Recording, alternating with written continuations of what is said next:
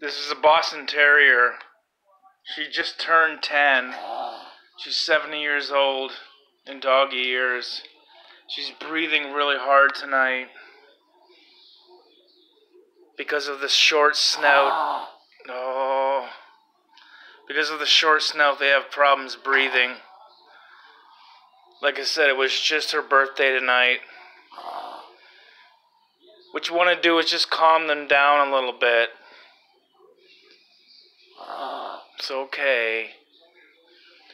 It's alright. Here, sometimes you go like this, up in her grill like this, just to get her breathing a little right. No, she's a little disturbed right now. It's okay, boo-boo.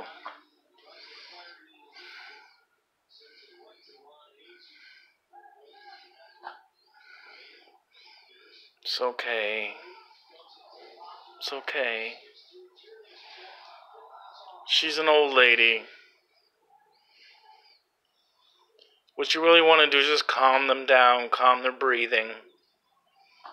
You pet them. Sometimes they don't want to be pet. It's okay. Let her alone a little bit.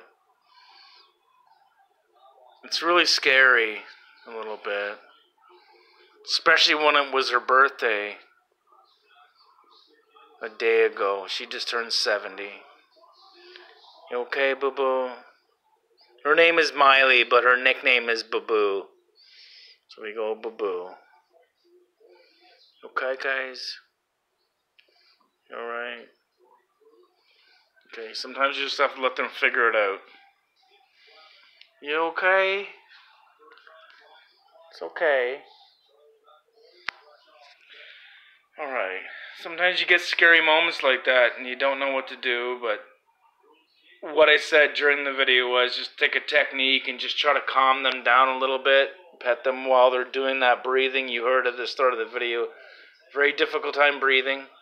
So what someone told me is just to go right in the snout like that and just kind of massage the top of the snout so they can breathe. She seems to be doing okay now. Alright. Okay, good girl. We got past that one? You okay? It's really scary and sad. Is she okay, guys? Yeah. It's okay, boo-boos. Okay. You alright? Yeah, she's just trying to figure it out. You okay, guys? I know it may seem a little insensitive that I'm filming, but I just wanted to get a little bit of information and knowledge on what these types of dogs can do. Especially when they get old. It's really sad. There's a lot of breathing problems. You don't want to bug her too much. You don't want to stress her out too much. You want to make her feel as comfortable as possible, so to slow the heart rate, which slows the breathing. It's okay, boo-boo. It's alright. It's okay. Well, I'm going to go give her a treat.